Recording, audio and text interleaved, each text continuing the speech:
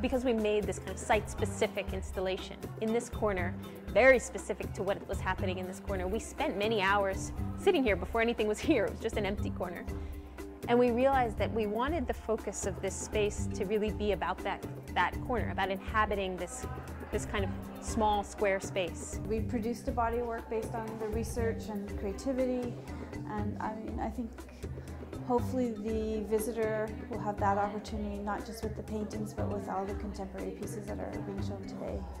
Hello, my name is Jonsara Ruth. My name is Lorella Di Cintio, and welcome to Past Present.